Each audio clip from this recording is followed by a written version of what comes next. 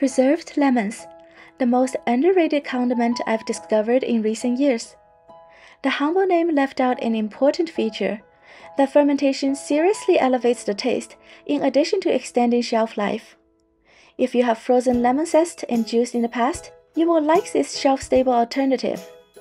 In this video, I will share all my experiments with different methods for lacto-fermentation, from brining with citric acid to using lactobacillus from water kefir grains. The traditional method simply calls for salting up lemons, pounding them down to submerge everything in juice, and let time do the magic. Not difficult, but can be messy. It costs quite a lot of fresh lemon juice and also makes the mixture kinda cloudy to inspect. If you're new to fermentation and weary of gross things growing where you can't see them, try starting with brining. Quick note on the ingredient. Instead of looking for the best organic Meyer lemons locally available, which somehow became standard internet advice, I'm going to strongly recommend my favorite, pleb tier lemons for preserving. If you're worried about pesticide residue, give them a salt scrub and a rinse. The thicker skin is actually a bonus in my opinion, because the peels are actually the most prized part. A lot of recipes actually call for discarding everything but the peels in the end. As preservation removes bitterness, that thick pith will become entirely edible, and you will get fleshier result in the end. If you have an abundance of Meyer lemons, by all means use them. Just don't spend extra money or time looking for fancy stuff to ferment. Now about the brining method. The underlying mechanism works the same way as old-fashioned pickles and sauerkraut. Just create a 2 to 3% salt solution that fully submerges whatever you're fermenting, which will eliminate most bacteria while allowing the salt-tolerant lactic acid bacteria to thrive. Keep in mind the salt percent is on the total weight of water in whatever you're fermenting. As the probiotics grow, they produce more and more lactic acid, which lowers the pH of the environment and further keeps harmful bacteria from growing. The traditional ferment-in-juice method has the added acidity from the fruit as a head start and an additional layer of protection against bad bacteria. If you're fermenting cut-up pieces or even whole lemons, you can just use salt and rely on osmosis to get you that acid boost. Whole lemons will ferment slower but couldn't be easier, and the pulp won't get as salty, making them more versatile in different recipes. If you're fermenting just the peels though, say after juicing your fresh lemons for desserts or cocktails, you can substitute fresh juice with bottled juice or citric acid. Fermentation will wipe out quite a bit of the difference. For bottled juice, the cheaper variety from concentrates will be subtly noticeable if you taste for it. But the slightly better options not from concentrates are completely interchangeable with fresh in my opinion. Citric acid came out tasting remarkably clean to my pleasant surprise. You can find them in the canning aisle for cheap, and one bottle lasts like forever. I got mine to make DIY sodium citrate for nachos and can't seem to use it up. My only caveat is that the standard conversion ratio of a 1/4 teaspoon citric acid for a tablespoon juice was really erring on the side of overshooting the acid for canning. I used 4 teaspoons per cup based on this conversion ratio, and the brine turns out to be much more sour than both the bottled and fresh juice, which of course had me immediately look up citric acid content in different citrus juice.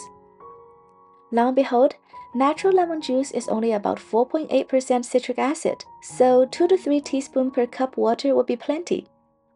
Don't underestimate the sourness a whole extra teaspoon of this stuff adds.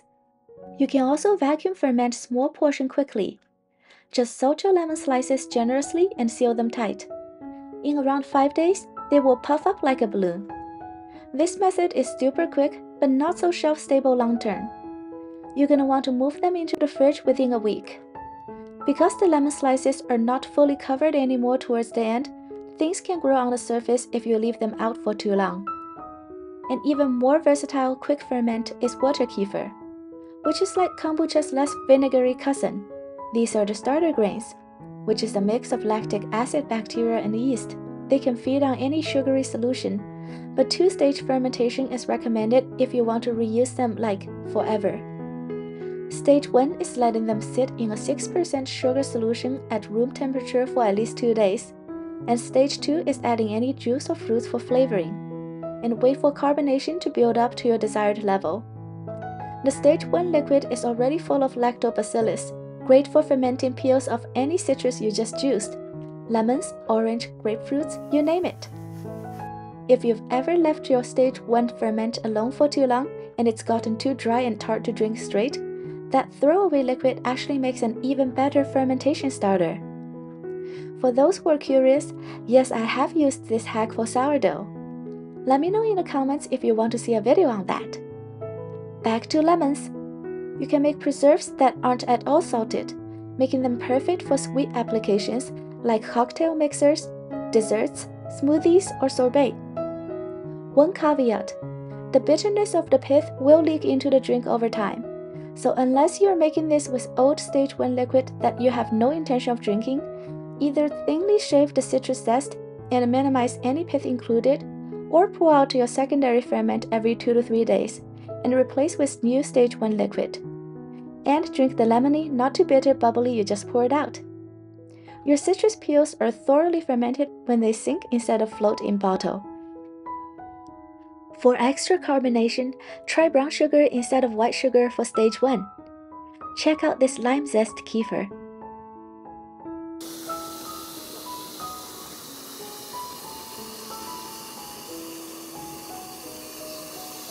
While whole fruit slices are fine for water kefir, if you're brining a high sugar content citrus like orange or grapefruit, stick with just the peels.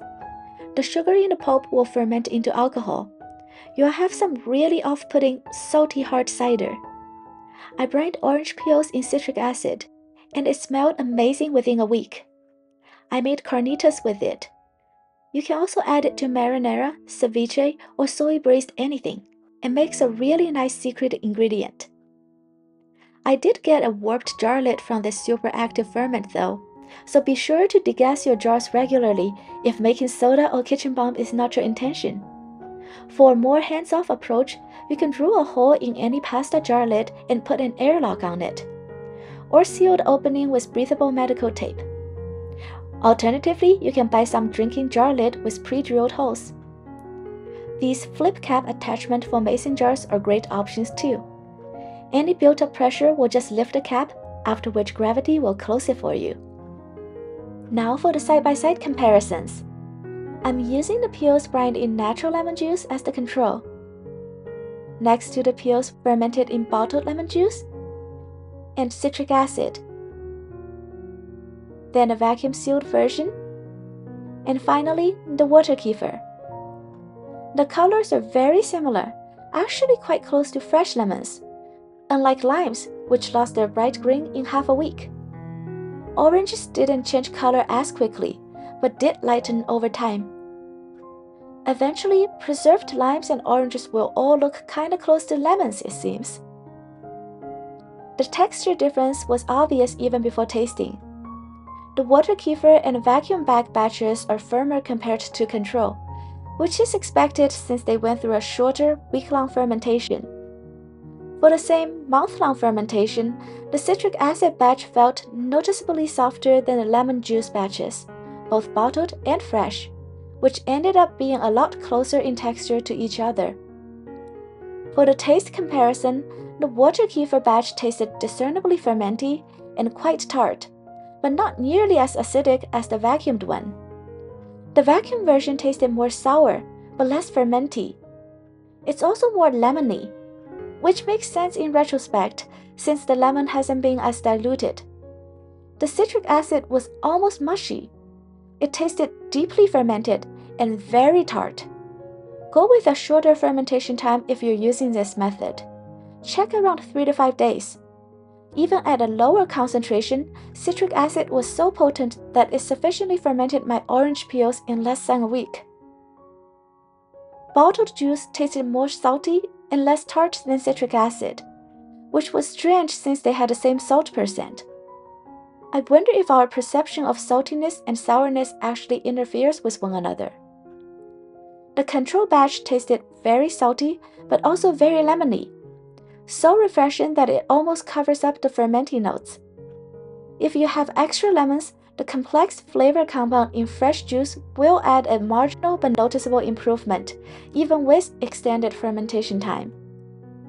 If you plan on using the juice for lemonade though, the peels-only preserves are still well worth making, and will still be fresher tasting than a lot of store-bought options that went through heat treatment to be shelf-stable. Now, what can you do with preserved lemons? If you have time, tagines are classic. If you don't, quinoas are excellent. I first discovered preserved lemons after being dazzled by the best quinoa salad I've ever had at a work outing, which in and of itself isn't saying much because I've only ever begrudgingly eaten quinoa before for its health benefit.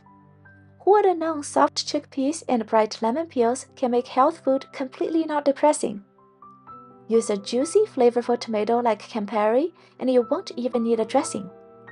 I do like adding a few spoonfuls of the brine because they smelled too good not to use.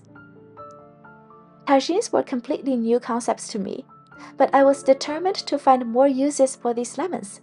The gist is, braise any meat until tender in a Moroccan spice blend, which commonly include coriander, turmeric, ginger, paprika, garlic, parsley, kinda like a curry with saffron, olives, and preserved lemons. Unlike in salads, preserved peels are not finely chopped here, but rather kept in large slices. The braising will draw out much of the salt, making it actually very palatable to take a big bite of this. To avoid diluting the flavor too much, they're usually added after meat had been tenderized, alongside the olives. From there, just give it 10 to 15 minutes for the flavors to marry, and you're ready to break bread, which is the typical way to serve tagine, even though the braise is actually perfect over rice too. The preserves also make great gin and tonic, dirty martini, or margaritas. Use your imagination. Add it to anything that could use a salty, citrusy kick. Hi everyone! Thank you so much for helping this channel reach 10K subs. I really tried to come up with a less weird topic for a 10K special, but just couldn't think of a popular dish that I'm genuinely curious about at this time or have anything to add to. So I opted to just be my weird self, algorithm be damned. If you have any kitchen conundrums or what ifs on your mind, please do let me know in the comments below. It actually really helps with the creative process. Thank you so much for making it this far. I really hope you stick around.